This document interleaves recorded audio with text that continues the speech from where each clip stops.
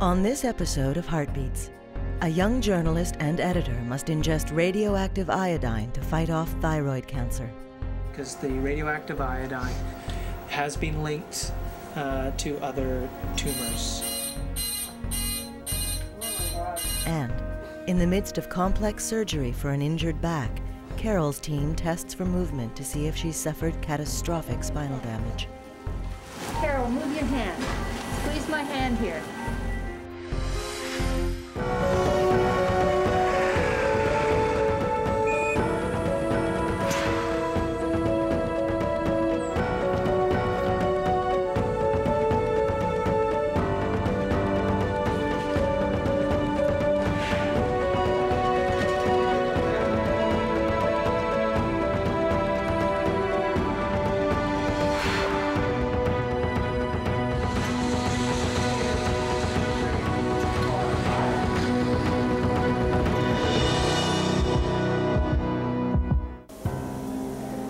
On the last episode, Carol, a foreign-trained doctor, decided to have risky surgery to free her from the excruciating pain of a broken back.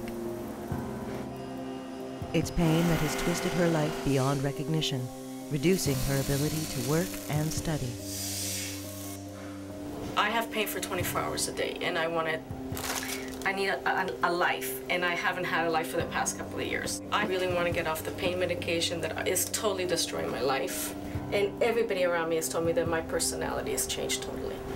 I wanted to start being myself again. She's having spine surgery at Sunnybrook and Women's that will remove a broken bone, then fuse and stabilize 2 vertebrae on either side of it. Carol won't soon forget the fall she suffered nearly 3 years ago that changed her life. I was walking on a ramp with high heels, of course. I tripped and I fell. I fell 9 feet on rocks, and I didn't feel anything right away. Then I laid in the hospital, and slowly the pain started coming. They took the x-ray and emerged there, and they told me that I had sustained a pretty bad burst fracture. And that's when my wonderful journey to pain started. My back feels like somebody hit it with a baseball bat. Carol's surgery is complex and risky, since removing the broken bone will necessarily have to expose the spinal cord, and that could cause Carol to suffer permanent paralysis if things don't go well. Okay, and loosen this up, and something should happen. There we go. Dr. Ford and his team will now compress the spine and then wake Carol up to ensure they haven't damaged her spinal cord. Okay, tighten them up. Okay, Bev, start waking her up. Can we get her to move her hands? See if she can move her hands. Okay, good. And so we will be waking her up, asking her to move her hands, move her toes. Your hand. Squeeze my hand here. If her spinal cord is damaged, Carol won't be able to move her feet. Squeeze my hand, Carol. I'm holding your hand, Carol. Squeeze my hand.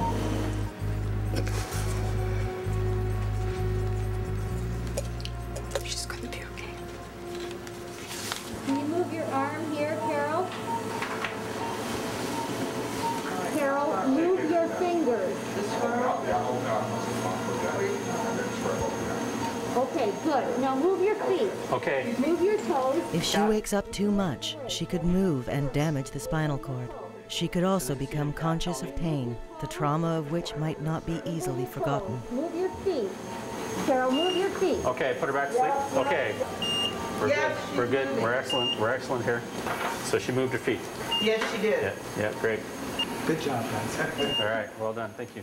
The anesthetist now works quickly to get Carol back to sleep before any pain is felt or spine movement detected. Yeah. On the last episode, Michelle underwent treatment to fight thyroid cancer, an experience this fit and active 29-year-old magazine editor never expected. I was so in shock. I just couldn't believe that something this extraordinary could happen. They did an ultrasound and they found 2 nodules. One of the nodules, they didn't have enough cells to make a conclusion, and then the other one, they said they were suspicious for papillary carcinoma.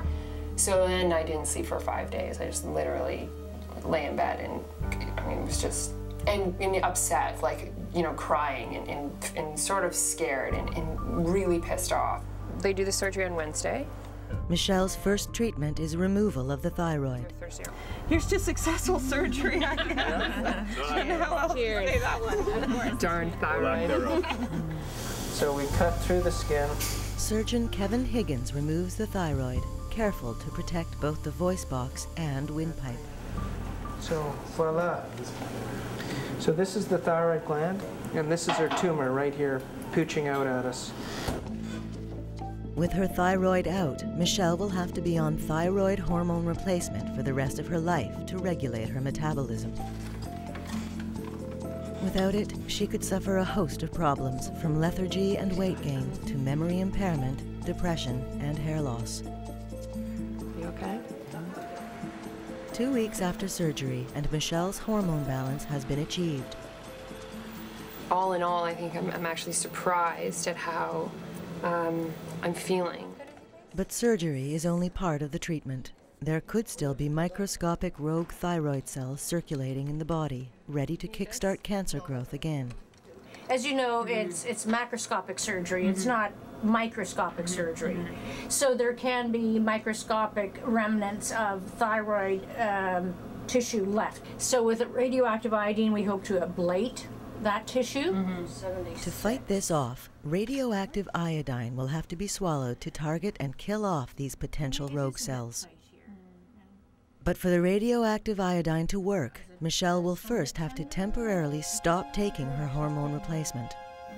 But unfortunately, it makes her profoundly hypothyroid, which is miserable. It's a miserable existence because you're tired, you're depressed, your voice changes because you get swelling, you can put on weight, it can affect your periods, your hair, your skin, your nails, it can affect everything.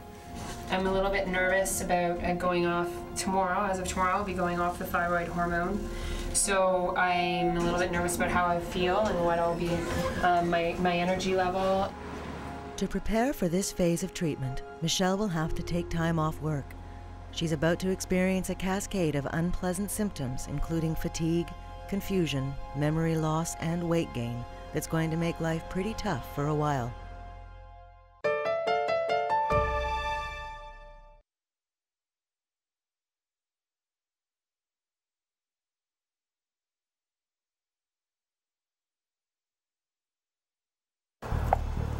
Michelle has been off thyroid replacement hormone for 2 weeks now, and she's feeling the effects of hypothyroidism. My surgeon told me I would feel, he used the word horrible actually. Symptoms of hypothyroidism include fatigue and muscle soreness and depression and mood swings, difficulty remembering things, loss of concentration. I knew that I was going to be tired occasionally, and I was. There were days when I was very tired. I keep saying, you know, that I feel like an old person because I'm moving slower and I'm not, and I have been getting out of shape.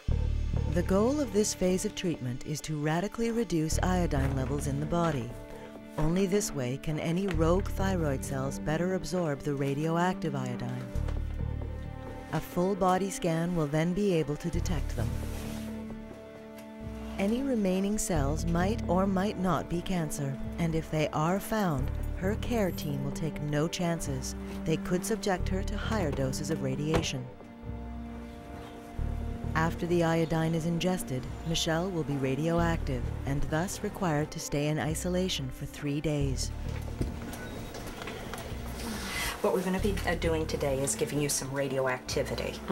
And the purpose of the radioactivity is to get rid of any residual thyroid tissue left in your neck. If this radiation is that's going to be, you know, coming out of me over the next couple of days is bad enough that people can't be around me, it just doesn't seem to jive that it's okay to be in me. And is that just because the benefits simply outweigh the risks? The benefits outweigh the risks to you, and there's no benefit to anybody else around you. There is a slight increased risk of other cancers. Radiation, what you do, you watch the time and the distance. So you keep the distance long and the time short. It's in there in a vial, 1 capsule. Lift the lid off, look inside, you'll see the vial. and pop it directly to your mouth and drink all the water. Make sure it's gone down, let us know, and that's it. Okay. And then you leave. I can't wait to see what's in here. Lift it, put it down. Yep, that's it. Pop it straight to your mouth, straight to your mouth. Oh my God. Drink all of it. It sort of seems like something out of science fiction, you know, that I have to take a pill out of a lead-lined container and then I can't be near people. All down. All down. Nice cold water, isn't it? Okay. Okay. Michelle is considered so radioactive that even a piece of gum will be contaminated and must be disposed of very carefully. Her isolation from other people for 3 days begins.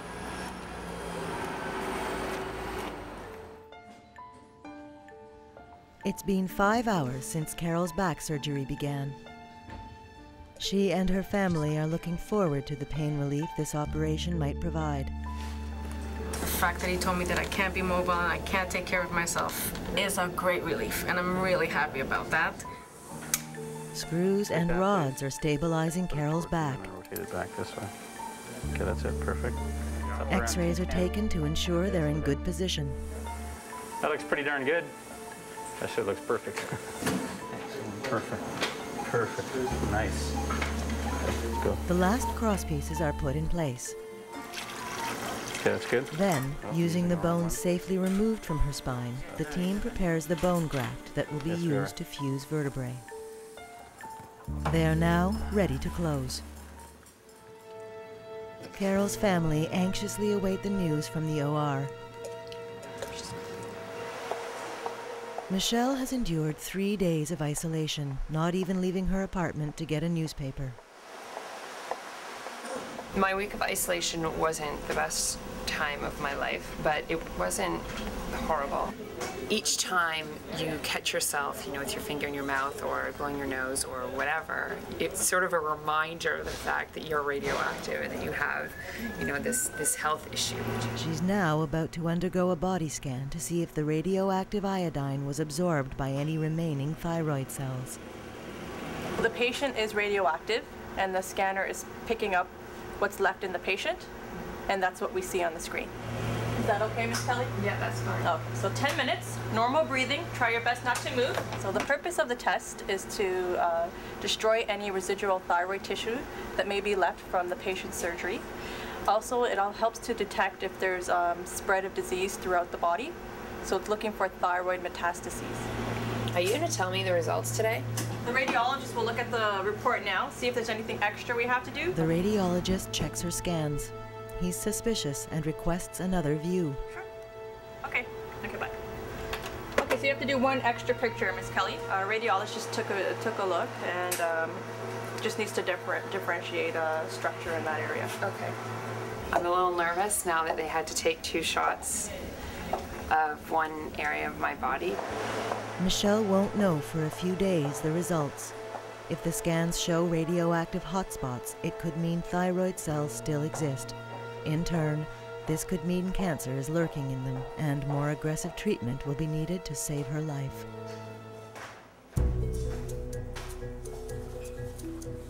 Dr. Ford is ready now to report to Carol's family on her surgery. Hi. Hi. Everything went extremely well. Really? Extremely well. Oh, and she's doing just fine. Okay, good. Everything was perfect. Good. It's perfect. Good. Perfect. Is that right? Neurologically, she's fine. We had no problems at all. The blood loss actually wasn't that bad. It's nowhere near as much as it can be. And we achieved the desired result. I don't know if this means anything to you, but if you remember before, there was a vertebrae in here that was wedged. It's completely gone now. We've taken it out completely, and now her spine is perfectly straight. Oh my God. Rather than the crooked spine that she had before. So that bump she had, that'll Gone. be, it's gone? Yeah, it's gone. Really? She's got a perfectly straight What spine. about the movement? Is she going to be like, the movement, is she going to She's going to be fine. Fine. And pain? What about pain? Well, I would hope that it'd be a lot less. When this works well, typically people report that things are much, much better than the way they were before, yeah? And she'll feel straighter, she'll be able to stand straighter, and she'll have much less pain. Okay, well, we'll see you later. Camper. Okay? Okay. Have a nice meeting. Thank you very much. Okay, you're welcome. Take care now. Ooh.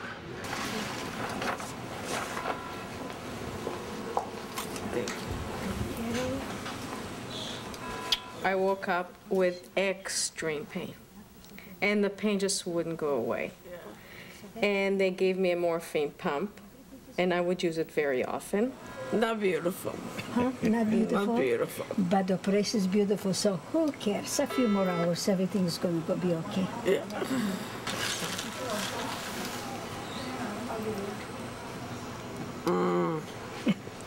She's okay.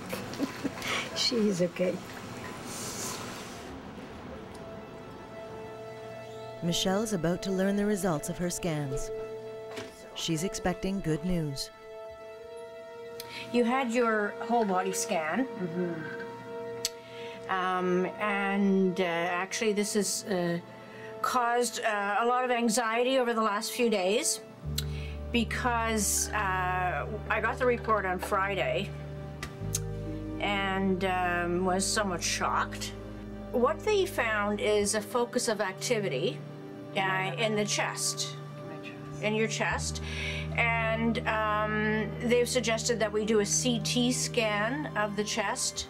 The other activity was noticed in your abdomen, upper abdomen. Why is this happening? That's exactly what I said, and that's why I had to review it. And there was some uptake in the upper abdomen, and again, she thought it might reflect an artifact of retained activity in your bowel or kidneys, just that hasn't been, I-131 that hadn't been excreted yet. But she thinks we should do an abdominal ultrasound just to be certain of that. Okay. Okay. We can't ignore what they saw on the scan, so we have to investigate it. Right. I don't trust. So we're looking at a less than 5% chance, but nonetheless, we can't ignore it.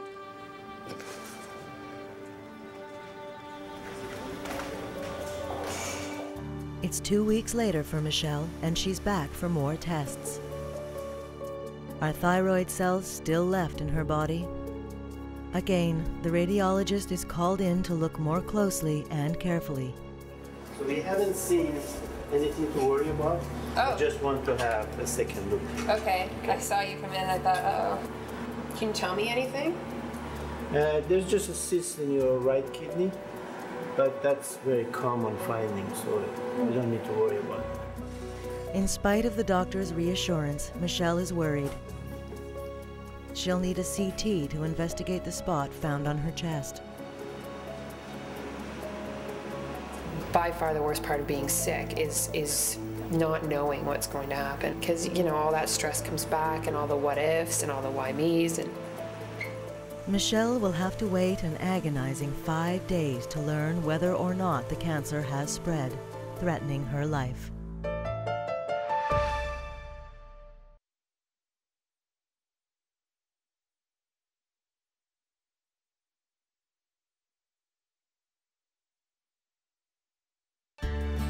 It's been nearly a month since Carol's back surgery, and she's beginning to learn what life is like again without devastating pain. I'm up at 4 in the morning, and I don't stop till 6, 7 in the evening, if that's any indication of how I'm feeling. Now the worries are over, and that is good. Well, no, now your worries are only starting. The only thing I have now is, at the end of the day, like a hint of arthritic pain. Okay. But nothing that I'd need anything for. That'll probably improve a bit, as I said, with time. Carol's goal now is to end her dependency on pain medication, and so far, she's down drastically on her need. But yeah, because you had that. Right now, I take 1.5 Percocets and I divide it into half, and that's strictly for the withdrawal thing that I don't want to get off totally, but I can't really say that I need it. Almost 3 years since a back injury nearly cost her mobility and a normal life, Carol is on her way to a full recovery, returning to the woman her family and friends remember.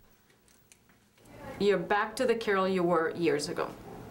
That's the feedback I'm getting from everybody. Fearing bad news from Dr. Fettis, Michelle brings her mother to learn whether or not her cancer has spread. I saw you about 3 weeks ago. And then we had some major concerns because we had seen some increase in uptake from the I-131 scan, both in the abdomen and in the chest. So we went on to do an ultrasound of the abdomen on the advice of the radiologists. And fortunately, that was negative for any metastatic disease. We also did a CT scan of the chest. As we had suspected, the reason for the uptake was thymic tissue, so that's just normal. So then with all of this information taken together, we don't have any evidence of metastatic disease. So that's great news. Mm-hmm. Okay.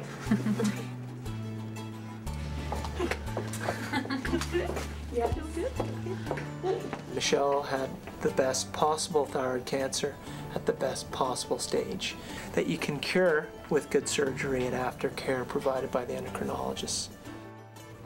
It's amazing. It's like a giant weight being lifted off your shoulders, and now I'm healthy and I can go back to my life and be a normal person again.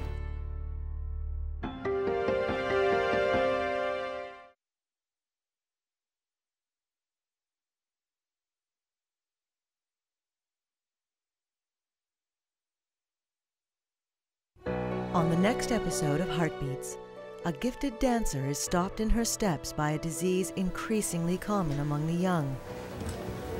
I noticed that I couldn't breathe properly, and I was just feeling short of breath, or my chest was feeling a little tight. I just wasn't able to dance anymore. And a champion figure skater suffers an injury that could push her dreams permanently off the ice. There is going to be some pain. The question is it pain which is preventing healing? I just want to skate again. For more information, go to www.wnetwork.com.